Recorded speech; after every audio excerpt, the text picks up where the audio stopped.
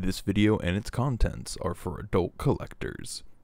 Guys, it's time. There's only so many releases left in this year, so we're gonna go through my top 15 pickups of 2024. 15 because there was a lot of stuff that came out this year. I'd also like to say that these first few are in no particular order, but when we get to the top 5, it is in fact the top 5. We're gonna start with Refractor. This I picked up earlier this year in a trade, and this was a really good pickup. I'd never had this mold, the Siege Reflector mold, and to get it in the box set was really nice. It has this great little camera mode, and it fits in on my Diaclone shelf, which still isn't done.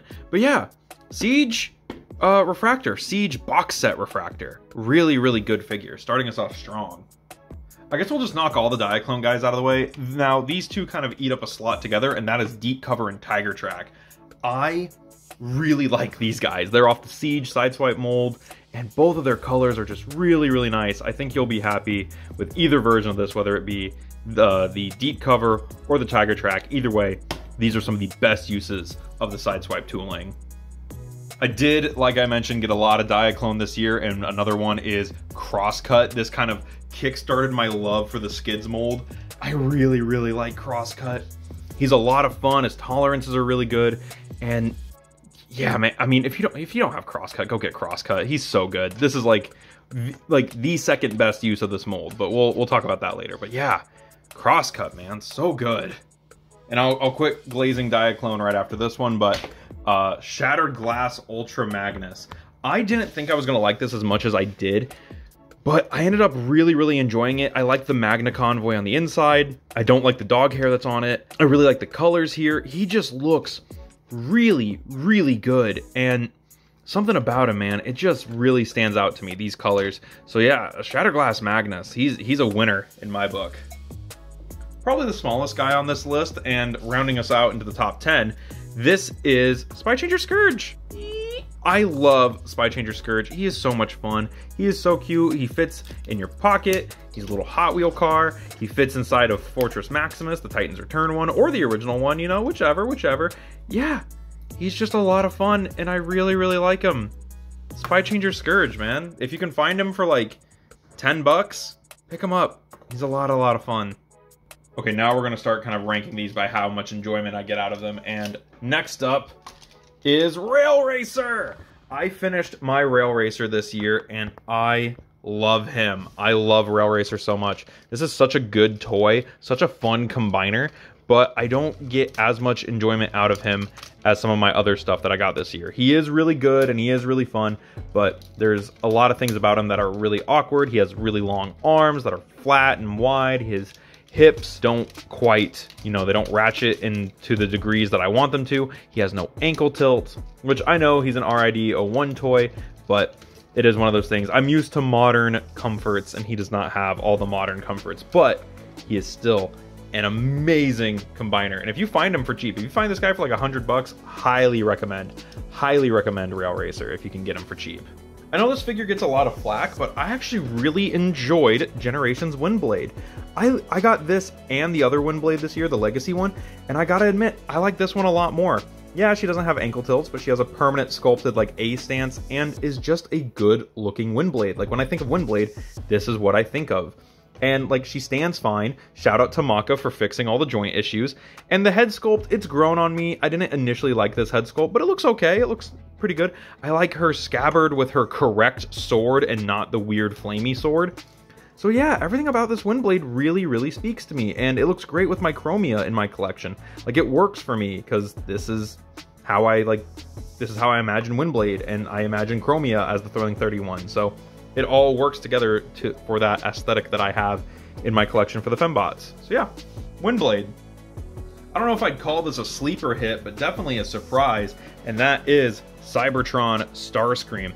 I adore Cybertron Starscream. This was such a good reveal, and he was revealed and then he came out like 2 weeks later. Like, I remember not waiting very long for this guy whenever we were first teased him. It felt like he was out like next week. It was crazy. But yeah, no, Cybertron Starscream, man. I got this guy when Target was having their big sale, like with like 30 or 40% off. So I got this guy for less than the price of a deluxe, which probably helps like my case for enjoying this dude. But he has everything you'd want him to. He has the cyber key, he has a rifle, he has the flip out arm blades, he has insane articulation and a decent transformation with a fun vehicle mode. I really like him. I adore this figure. If you haven't picked up Cybertron Starscream or really any of the Legacy Cybertron guys, you're missing out because they are absolutely fantastic. A little shocked that I enjoyed this more than Starscream, but Road Pig from the Starseekers capsule is great. And I think I lean towards deluxes because they're a little bit more hand-sized, they're a little bit more pocketable, and of course they're cheaper. But Road Pig takes a mold that I was kind of lukewarm on. You know, Crash Bar is a cool toy, but you know, you take it and you put it in black and red, you give it that goth color scheme, and you give it a cool ninja, give it a cool ninja face. It's awesome. It's so cool. It also helps that he's part pirate, you know, he's on the pirate team, and like ninjas and pirates and cowboys and samurai, like all that's really cool. I love the clear pipes here. I love the half translucent head. It's just a great toy, man. These are some fantastic colors on this. So if you see this guy or you find him online, pick him up, man. He is so good. Lots of fun with Road Pig. And closing us out before the top 5, it's Iron Factory Ruination. This was supposed to go on my top 10 of last year, but he's gonna go right here in the rounding us out before the top 5 of this year. The only thing that really holds him back, yeah, he's third party and he's old and expensive and hard to get, but some of the figures are hard to transform. Some of them are really difficult to transform.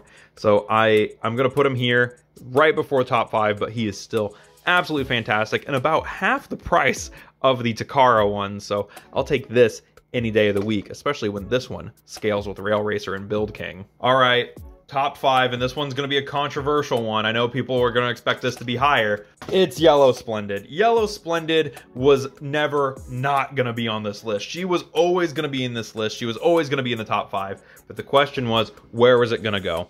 This thing had such a journey. Me and Yellow Splendid had such a journey together, and I'm really glad I was able to put this this awesome piece of like Transformers history back together, from just finding the torso and the little hand blaster to getting the chest and feet and one of the shoulder pads from one guy, to another dude on Instagram helping me find the gloves, and then another dude on Facebook hooking me up with both shoulder pads. Everything about this was such a collaborative effort. By the way, if anyone knows where to get some missiles for this girl, let me know. And the wheels are still intact. I am so happy I was able to put this together, and this was such a milestone figure for my channel. I love Yellow Splendid. Number 5, such a fun toy. Number 4 is another recent figure. I think all of these are more recent figures than everything else on the list, and that's gonna go to Leader Sandstorm. This is how you do a Leader triple changer. He has so many features that are so different from every other Leader, from the leg sliders to the functioning wench.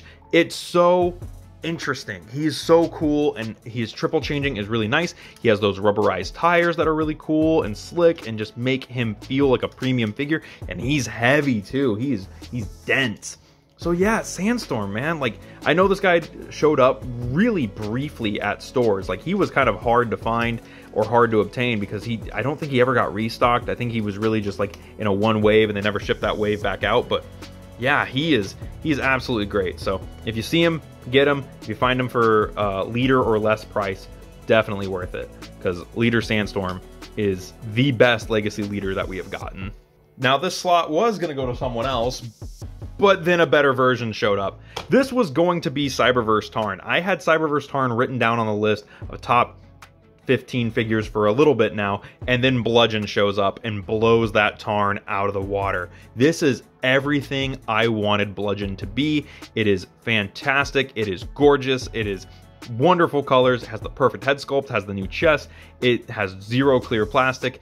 It's what I wanted from a Tarn Bludgeon mold. And yeah, this delivers. Cyberverse Tarn, close second, but this takes its slot easily. I enjoy this more, has less issues other than the little blasters, but I had a friend say that, oh yeah, those are supposed to come off, they're 5mm compatible, and I was like, oh, that's crazy. So don't even need them, take them off, who cares? Bludgeon. Number 2, I brood about for a bit. I was wondering who's gonna be the number 2, who's the runner up. I think it came down to someone who I always knew it was gonna be, and it's Cannonball.